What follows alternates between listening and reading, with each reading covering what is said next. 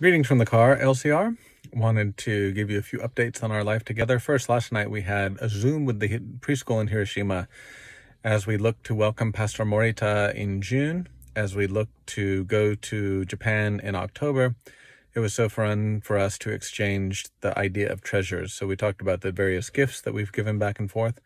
The kids each exchanged treasures that they wrote about and made. And then, of course, we talked about the treasure of God's Word and the love of Jesus. Just a reminder, we're one of only 2 congregations in the entire United States that has this Japanese character to it. So it's really an important part of our work. And I said that part of our treasure is having Pastor Kim as our pastor, and of course, Fumi as our cultural coordinator and all the work she did to even make this Zoom happen. So it's something you'll see on our social media, some pictures, and it's something that we can celebrate. Wanted to let you know that we've completed all of the funeral work for Don in terms of the practical stuff and are helping his sister empty out his apartment. So thank you again for everyone who loved him well. And once we pick an actual time for a funeral, that will be shared with you and the congregation.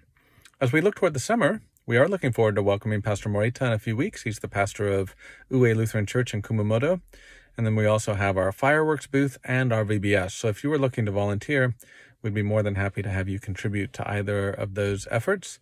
As well, this Sunday is Pentecost. It is the Sunday of the Holy Spirit, so be sure to wear red as we celebrate the fire of God's love.